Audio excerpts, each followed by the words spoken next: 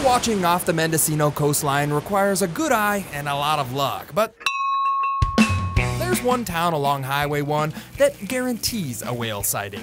Well, it's the little roadside sculpture that gets a lot of attention. John Bartell here, making a little pit stop in Westport.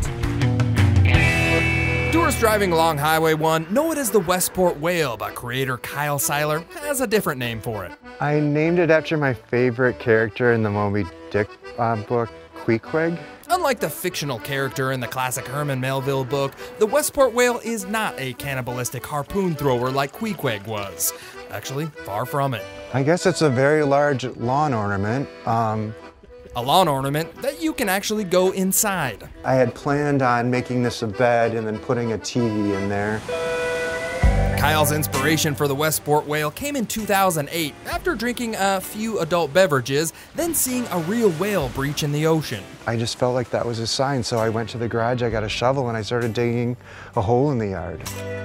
Over the next several months, Kyle welded a frame for the whale and then covered it in a blend of environmentally friendly concrete. So the whale is made out of old newspaper, sand from the beach, recycled paint, and all I had to buy was Type 4 concrete mix.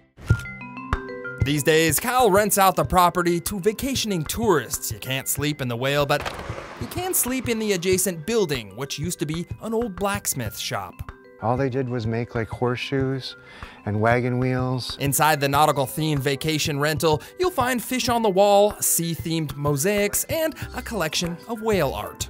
So every guest that stays here, I ask them to make a piece of whale-inspired artwork.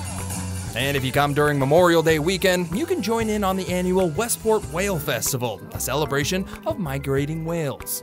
It's the best one on the coast, won't lie. Well, you're not guaranteed to see a real whale when you come to Westport, but you can take a selfie with the next best thing. From the Westport Whale in Westport, I'm John Bartell. Hope to see you on the Backroads.